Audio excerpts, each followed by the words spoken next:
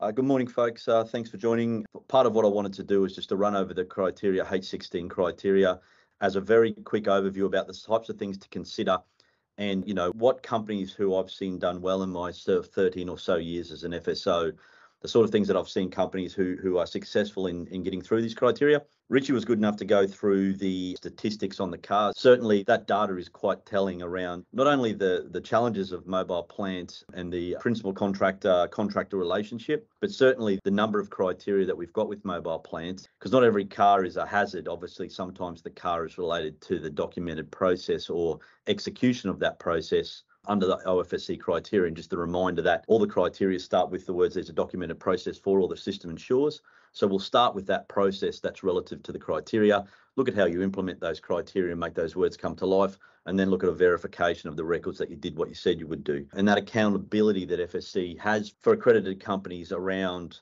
the criteria is the primary part of that's what your accreditation is attached to. Then the local regulatory or jurisdictional requirements. And then also a lot of those cars, in my experience, are for companies not following their own system. So part of your review against the criteria and regulatory requirements, always consider what your system actually says and whether that's executable within your system and reproducible across all your projects. Just a reminder for those of you who aren't aware, the FSC audit criteria guidelines, they set the expectation for the criteria. They're set out as the criteria, the scope in real word terms, and then the possible evidence listed against each criteria. The possible evidence isn't a list of like a punch list of things to do to meet the criteria. It's just some suggested things that you may be able to produce at audit to demonstrate compliance. And understanding the criteria is really important to compliance with the scheme. So hopefully I can make that a little bit clearer for anyone today. Mobile plant's quite high comparably to falls from height and traffic. We do a lot of audits on mobile plant because it's one of the most common hazards across all projects, remembering that the scheme covers a large extent with over 600 companies accredited in the scheme now, and with people doing all different types of construction work. Just a quick basic principles on mobile plant. The criteria excludes fixed plant, so we're looking about mobile plant where plant is propelled under its own propulsion, not by other things. So it excludes sort of fixed plant. Original equipment manufacturer specifications are really critical. There's a number of criteria that point to that, but obviously, as we all know, as the manufacturer specifications are important to making sure that we operate the plant in accordance with those. It's not mandatory, but certainly a plant induction process or a plant onboarding process to assess the plant prior to use on site is advantageous from a systemic point of view. And understanding the minimum regulatory requirements in your jurisdiction is also important because that's obviously a primary cause of compliance. Just running through the criteria one by one, as I mentioned, we'll just go through the things to consider. Companies who do this criteria well. The risks associated with mobile plants, all the H criteria, as everyone knows, start with a risk associated with criteria and end with an emergency procedure criteria, and then everything in between. So H16 is no different with that respect. So the things to consider with the H16.1 criteria is, the company risk management procedural requirements. So what does your system say about how we understand risks at a project level? We also, all the criteria in the 16.1 or the point one start with the application of the hierarchy of control and how you apply that. Obviously, some of the innovative ideas that Richie's come up with help with some higher order controls rather than administrative and PPE controls from that respect. Project-specific mobile plants likely, considering what plant will likely have on the project, and that balance between those of you who have your own plant and the contractor plant and hired and non-hired and who procured the plant, thinking about how do we apply a consistent set system across those things. The companies who do this well have a risk assessment consistent with their risk procedure with respect to their application of their risk matrix if they're using one. Their risk tolerance levels are met. They apply the hierarchy of control and they ensure that project-specific assets are considered and assessed in the project risk assessment. So often as an FSO, we'll get to site and we'll have a generic project risk assessment that doesn't take into account some unique things that we find on site, whether it's a unique type of plant, some overhead services, some challenges with adjoining structures or those things, or some unknown underground services that are either inherent to the site or have been installed prior to the work being executed and us turning up. So we need to take all those things into account. Plant risk assessment is one of the most misunderstood parts of the criteria at times, and in our industry, it's a challenging thing, purely the volume of things that we have to do and look at. From our perspective as an FSO, we're looking for the plant risk assessment as a fundamental principle, that it's an assessment of the inherent risks of the plant. That is, what risk do the plant itself present? It's not, the plant risk assessment isn't a operational, when we're operating the plant, what are the hazards? That's the safe system of work. So what we're looking at from the plant risk assessment perspective is how do we make sure, or what are the things that are in place to ensure that the plant is inherently safe for use, such as guarding, rollover protection systems, access stairs to prevent falls, burst protection on hydraulics and other aspects of the machine. So we're looking at the plant when it's not actually operating. What are the inherent risks of that particular piece of plant? The companies who do this well have a process to receive the plant risk assessment before the plant arrives on site. Those of you who are in site-based roles, when plant arrives and you get all the paperwork as it's pulled up to the gate that needs to be used in the next 30 seconds, that's a challenge. The companies who do it well have that pre-arrival to site and plant risk assessments that are specific to the plant on that site that address the inherent risks, as we said. A nice guide, I know it doesn't apply to all states and jurisdictions and it is guidance, but Appendix C of the Model Plant Code of Practice certainly provides some hazard checklist prompts around the inherent risks associated with plant around such things such as entanglement, crushing, heated elements, etc. Also, the companies that do plant risk assessments well, we have controls that reduce inherent risks and also have a clear way to track any controls through the plant risk assessment process that would need to be implemented at an operational level into the safe system of work. So what controls, in addition to the inherent controls, do we need to take and transfer to the safe system of work, which is the next criteria. Richie mentioned this one, 16.3, being a challenging criteria, and a lot of the things that he spoke about were in response to the safe systems of work requirement in criteria H16.3. A lot of companies in the scheme treat this like it's just like a data collection exercise where as long as we collect the manual, we've got a plant risk assessment, we sort of generally say some site-specific things like flashing lights, and that we, if it's earth-moving plant or we're doing some demolition work, that we've got ROPS and FOPS in place. The criteria is to be super clear. It's about the safe systems of work established that take those things into account. Now, obviously, it's a chicken and egg thing. You can't take them into account if you don't have them. So the receipt of that information is really important. How do we make sure that that information goes into the safe systems of work? So we'd be looking at the companies who do this well have a process to receive that information, obviously, as I discussed, such as a plant induction or similar. And then we have a process to review the safe system of work inclusive of any identified plant aspects. A safe system of work, whether it's a JHA, a SWIMS, a SOP or otherwise, that they incorporate for the use of mobile plant on that particular site.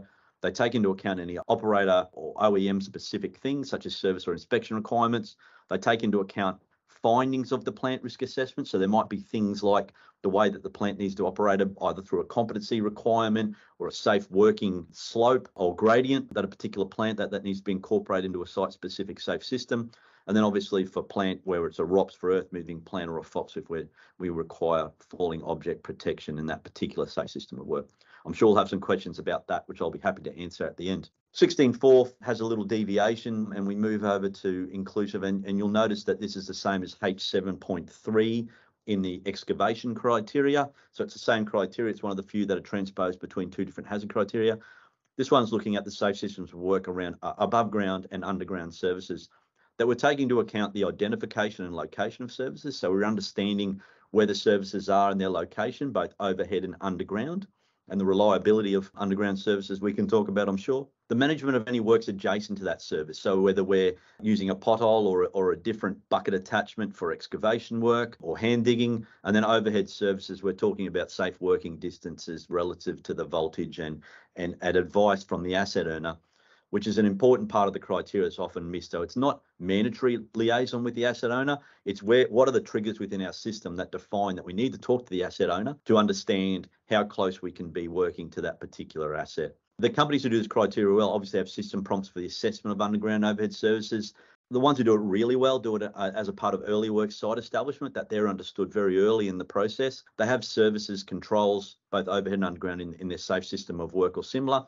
And they have site-based controls for positive identification of both above ground and underground services, isolation controls, visible markers, those sorts of things that are very clear about the location and safe working distances for the overhead and underground services they've identified on their project. And just little things you guys would already know around before you dig, asset owners, and then any client-specific information where you might be on a controlled site, such as a defence site where let's go and talk to defence estates or something like that and do your best to get the services that have been there, conscious that some of them have been there for 100 years. Obviously, we need to have other controls in place whereby the service information we receive may be unreliable.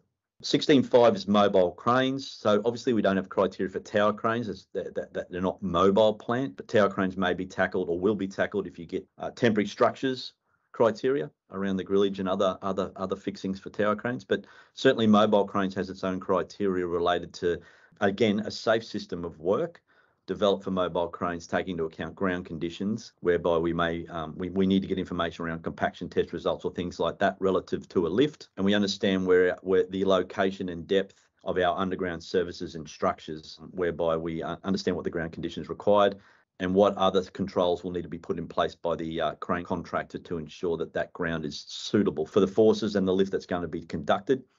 The development of lift plans in accordance with relevant legislation, codes of practice and Australian standards is always a curly one, whereby there are mixed jurisdictional code of practice prompts and requirements around things. Certainly in Queensland, there are some more specific things around lift studies and lift plans about when a lift plan is required, and the difference between a lift plan and a radius drawing when we're just doing what sort of lift we are. Certainly, Richie talked about the elimination of dual crane lifts earlier. A dual crane lift is a sensible trigger for a lift plan, obviously, when we're removing that. Although when we're moving precast elements, that is often a trigger for a lift plan as well, when a lift plan would be required. But the company would need to be really clear in their system about what triggers require a specific lift plan within their system. Also taking into account lifting of materials and workers, so obviously lifting rules around the lifting of materials, exclusion zones, rules between soft slings and chains and etc., and all our lifting and rigging componentry, which is the next criteria, so how we do that.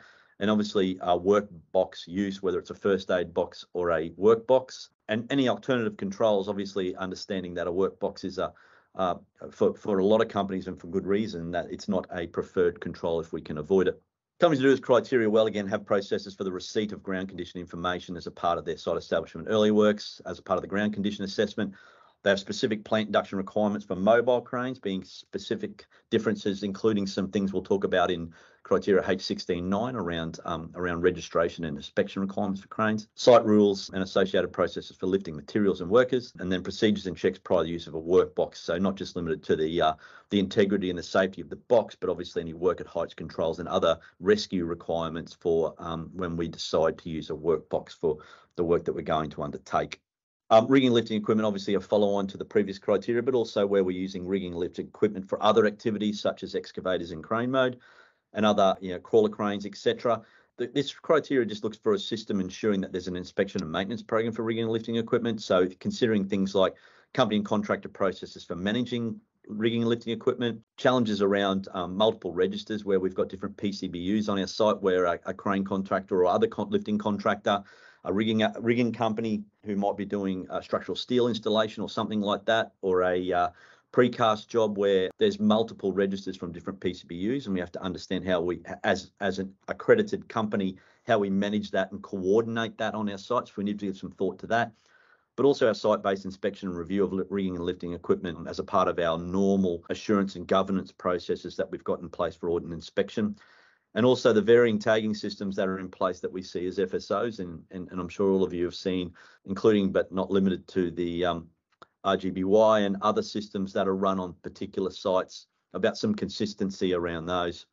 So the companies who do this well have the prompts linked to other processes for inspection review of rigging and lifting equipment when it's brought to site, and then processes to managing registers, site-specific criteria, and a clear understanding of inspection frequency and tagging regimes, particularly where they're prompted by Australian standards and other manufacturers' requirements about their inspection and testing regimes.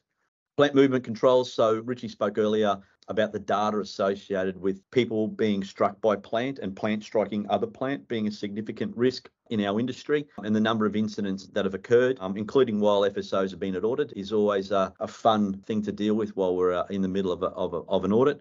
But certainly plant movement controls, the criteria is quite broad about the system ensures that the movement of plant and vehicles on site is controlled.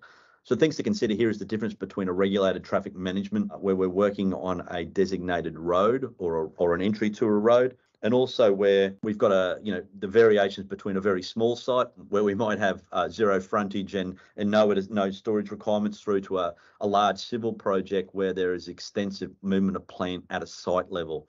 So just those variations between those things. Understanding of site-specific hazards on our projects, the way we design our site, And certainly, any site rules that are required for the site around warning devices, spotters, high visibility, and etc. Administrative, isolation, engineering, and other controls that we have on the project. The companies do these ones well, have documented traffic movement plans and drawings, and often they're defined and controlled exclusion zones around the project, and they have physical controls in place, particularly where we're trying to separate pedestrians and plant, including light plant. And then also there's clear communication of traffic movement controls in an ever-moving site, particularly not only at site induction, but also the regular pre-starts and other changes at site where we actually need to communicate plant movement controls to workers and others. Plant operation, verification of competency and things related to high-risk work licenses is one of the most difficult parts for our industry to manage and navigate. The FSC noticed this many years ago, and we came out as a collective a fact sheet on verification of competency for mobile plant. And I strongly encourage you to go to the OFSC website if you haven't already and consider the fact sheet requirements and what the minimum expectations of OFSC are. They reflect a large proportion of jurisdictional regulators that their requirements around mobile plant, and that was deliberately done for a lot of reasons, but also it provides a lot of clarity around what the OFSC would expect on here. Obviously, mobile plant that does not have a specific license requirement, for example, a road profile trimmer or a paving machine in the civil industry or the roadworks, and other mobile plant that we encounter on site that doesn't have licensing, but also just one of the most common things we hear in FSC is FSC requires, and they'll insert requirement here that isn't an FSC requirement. So the fact sheet's your single source of truth on that matter, and I encourage you to look at that, and I'm sure we'll get some questions on that. The companies that do plant operation and licensing and training and competency well have processes that reflect the minimum requirements of OFSC. It's very clean. Processes that require training.gov RII courses, so you'll be surprised how many are on there for plant that doesn't traditionally require a high-risk work license. And they have clear and consistent requirements for contractors, so that's really clear prior to a contractor arriving on site. So it's really difficult when we arrive at site as an FSO and contractors are sort of busily trying to do VOC activities because they weren't aware prior to arriving on site. So it's okay for companies to go add additional things further than what the FSC fact sheet requires. That's fine. That's totally at the discretion of the accredited company, but the FSO will hold you accountable for your system, as I've mentioned earlier. So we'll just follow the bouncing ball on that perspective. And if you get a car on that, that's above and beyond the verification or the FSC fact sheet. 99.9% of the time, it will be because the company's system required further things that weren't met on the project. 16.9, we're nearly there, folks. Plant inspection and registration. So this is closely aligned to 16.3, as Richie mentioned earlier. The things to consider here is around the regulatory requirements for registration and ongoing inspections, such as cranes, concrete pumps, and other plant. OEM-specific inspection requirements that are indigenous to traditional maintenance requirements that are required by the manufacturer on a particular type of plant. Pre-starts being specific to the plant, so we don't have generic pre-starts, that the pre-start requirements for each machine reflect what the OEM manual requires, and any mobile plant that requires commissioning. Now, this is a rarity. It's in the criteria for a reason, because there is mobile plant from time to time that's required to be commissioned or constructed prior to use on site. So your system needs to take that into account, even if that's not something that's a traditional part of your business or undertaking. So the companies that do this criteria well have processes, again, for the induction of mobile plant or the receipt of plant on site with specific prompts for regulator registration, design registration, and any ongoing inspection requirements. For example, mobile cranes with annual and 10-year, or a concrete pump with an annual or 6-year inspection requirement, and then prompts to ensure that pre-starts are specific to the plant, as I mentioned earlier, prior to being used on site. So how do we communicate that to contractors to make sure that that is in place prior to use? Plant maintenance. So this is to ensure that there's a process in place for the ongoing maintenance of mobile plant. Again, it covers your own plant plus contracted plant. Things to consider around that are plant-specific requirements, OEM manual specifications, etc., that are of the schedule for maintenance. It's never surprising plant that the OEM manual specifies a 250-hour service, and we're getting plant that's 1,000 or 1,500 because that's what the company decided they should do with outside those OEM specifications, and no rhyme nor reason around that. Processes to manage plant on site for long-term projects where when the plant's inducted or received on site, that's within service period. But what does the accredited company do to make sure where the plant's been on site and that currency expires and it requires servicing, how do we keep track of that prior to it exceeding the designated service period? And then obviously company-owned plant versus contracted plant. The companies who do this stuff well have a plant induction again that check the currency of maintenance before use on site, processes to manage checks of OEM specifications and map those to the plant records, and then obviously plant processes to manage ongoing maintenance checks. So your site inspections, plant registers, etc., whereby we can keep track of plant that's on site and making sure it's maintained within the service period designated by the OEM.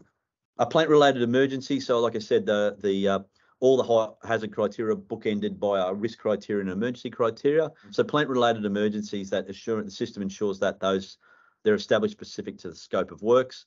The things to consider around site-specific potential emergency scenarios related to mobile plant use on site, site conditions that may introduce new potential emergency situations, such as large excavations or other changes to the site, whereby a new emergency may reveal itself, and other criteria will cover the review, not just drills of emergency situations, but when there are prompts within our system to address or review our emergency response plan or equivalent for our project, making sure that's taken into account. And the companies who do this criteria well have general every project emergency potential scenarios and procedures, and site-specific ones that are triggered through our project risk assessment process, our emergency risk assessment process, or our project review process that we have in place to make sure that we maintain those potential emergency scenarios, that they're understood and known. Companies also who do this well have thorough communication of emergency response processes to workers and others on site, and they integrate their emergency procedures into their safe systems of work, particularly around things that I mentioned earlier, whereby we're introducing a work box, or we have specific plant working away from the main hub of the project, or other things whereby the site-specific things that need to be integrated to the safe system work, and we can't rely on our core emergency plan to cover those things. Other sources of information, as I said earlier, I really and strongly encourage you to go and look at the OFSC, have some really useful documents. There is an entire fact sheet on mobile plant. I think it's about 17 or 18 pages that'll go through a lot of the things I've spoken about today, that go through each criteria in some detail about the sorts of things that companies can do. Certainly when you're preparing for an audit or responding to a corrective action that you may have received, or just reviewing your system in any way, shape or form, that fact sheet's really helpful to make sure that you can read and interpret the criteria consistently with the FSO. Just be conscious that there's a column in there that talks about the types of things that you could do. They're not mandated things. It just gives you some support and guidance about these are the sorts of things that you could do to comply with this criteria, and obviously with an ultimate aim of improving the safety of mobile plant on your projects. And as always, the FSC audit guideline, which I've gone through as a part of my presentation today. Thanks, everyone.